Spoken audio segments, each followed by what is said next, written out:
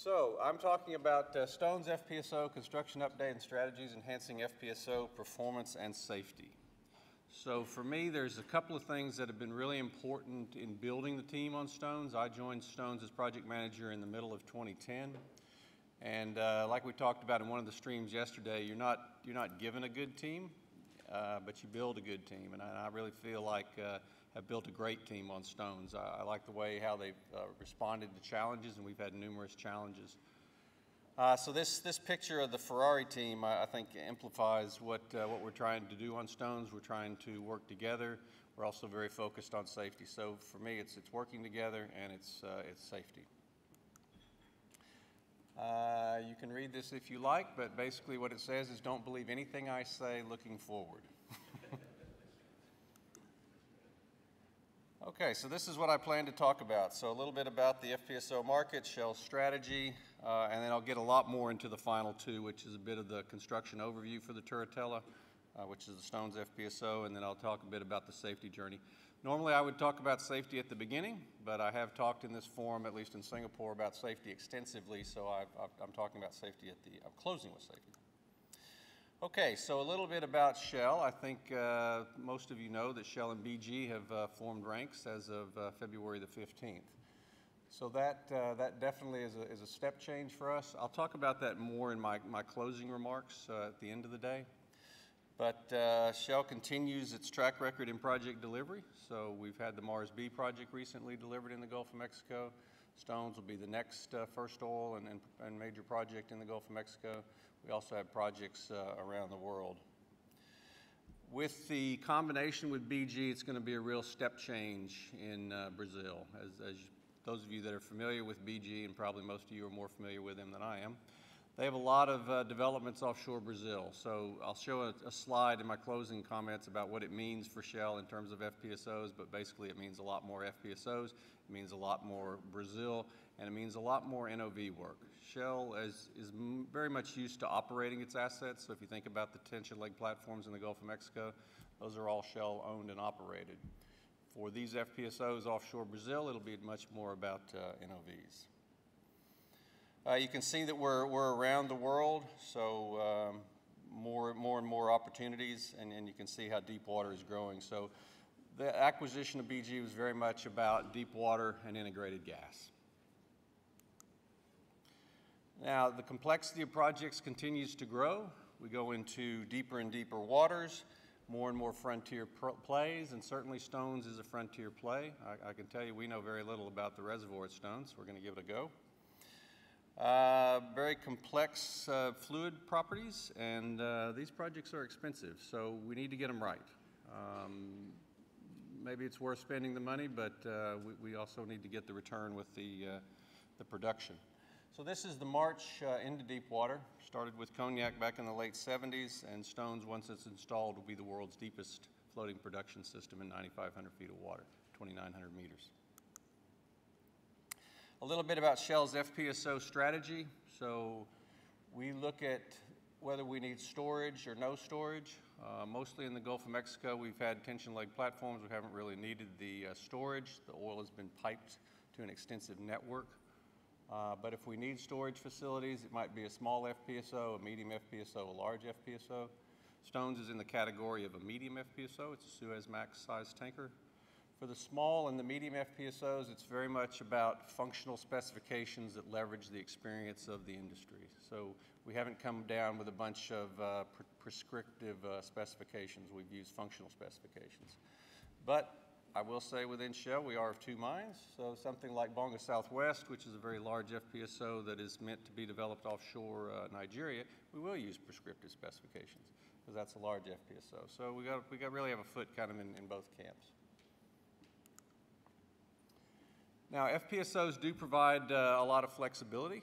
This group probably knows that pretty well. But you go to a contractor who knows what they're doing in terms of operating FPSOs. It means that we don't have to build up that expertise within our company. The contractor owns it, leases it, means there's some flexibility. So on Stones, what that means is if the reservoir, which we don't know very well, turns out to not be very good, well, it's a lease. The FPSO can move somewhere else. Let's say the production is great, it's tremendous.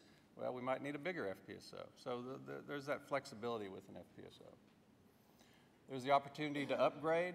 The FPSO is disconnectable, so it can go to a shipyard near shore. And there's flexibility at a competitive cost. So, where is Stones? I think you already figured it out. It's in the Gulf of Mexico. It's in 9,500 feet of water. The 7,500 feet of water is actually an escarpment. So there's an escarpment that comes down. So 7,500 feet of water at the top, 9,500 feet of water at the bottom. 200 miles south of New Orleans, and Shell is the operator and holds 100% of the leasehold. We do have a couple of neighbors out in this new frontier. So Petrobras has put in Cascade Chinook. So Cascade Chinook is a small FPSO. Stones is a medium FPSO, and then our friends on the other side, Jack St. Malo, that's Chevron, they went with the big bat. Now, it's not a big FPSO, but it is a big semi.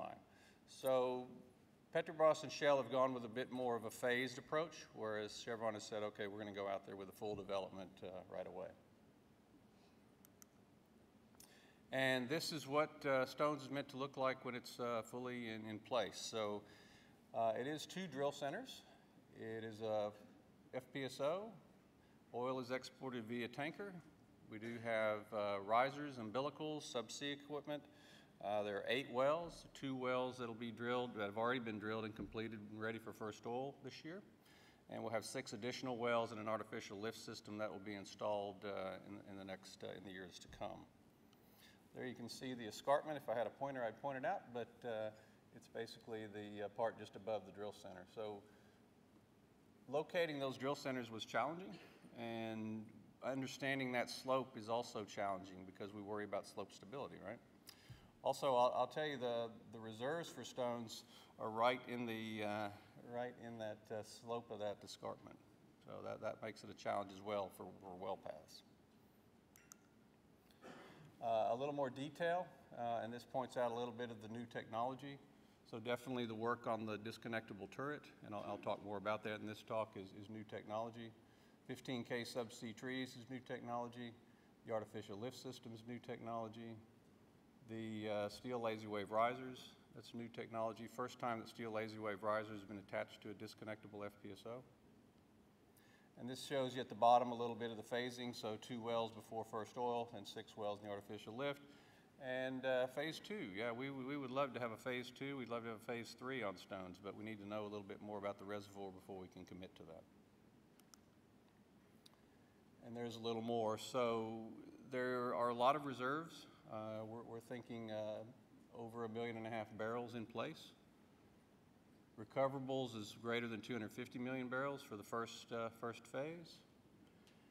And there you see some of the rest of what I think I've already talked about, most of that. So the point is there's a lot there. How much of it can we get out? So what are the recoveries? What are the recoveries? So that when we talk about phase 2 and phase 3 of Stones, it's about increasing the recoverables.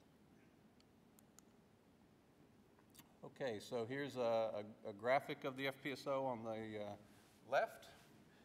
Main contractor is SBM, and in Singapore, Keppel, Dynamac, and Extern were subcontractors to SBM in building the FPSO. On the right shows you the internals of the turret. So there's a heave comp system. Again, I don't have a pointer, but just to give you an idea, there's structural connectors that hold it in place. There's a heave comp system. The buoy is the yellow part at the bottom.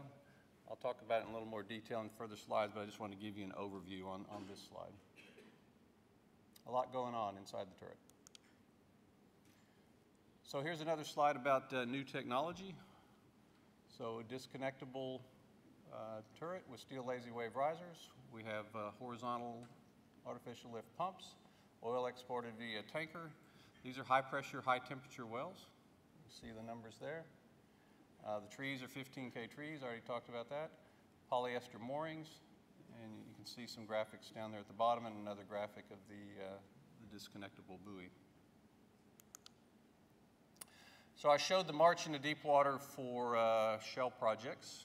SPM has a similar slide, so this slide is courtesy of SPM, and it shows the FPSOs as they've marched into deep water.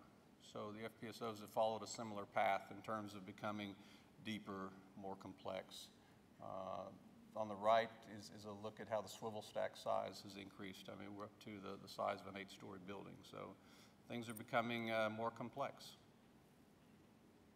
And on the upper right, you see, as we talk about these things on Stones, Stones is characterized as difficult, deep, and distant. And I think you can see that.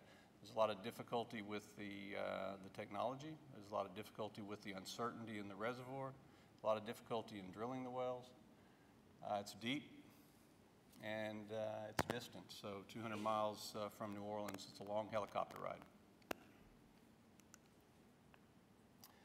And if the turret is complex, the buoy is big. So the buoy has to support in 9,500 feet of water the moorings that hold the FPSO in place and also the risers. So you think about 9,500 feet of water and that tension in those lines and pipes. It's quite a load.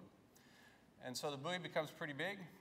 You can see it there. The biggest mammal is a blue whale. So this is what it would look like if a blue whale was swimming beside the buoy. And you might not see it as well, but there's an arrow in the middle of the buoy that shows a diver. So just to put it in perspective, this is a very large buoy. And this is what it would look like if Stones was moored over Singapore. So it's got quite an extent. There you see the lazy wave risers.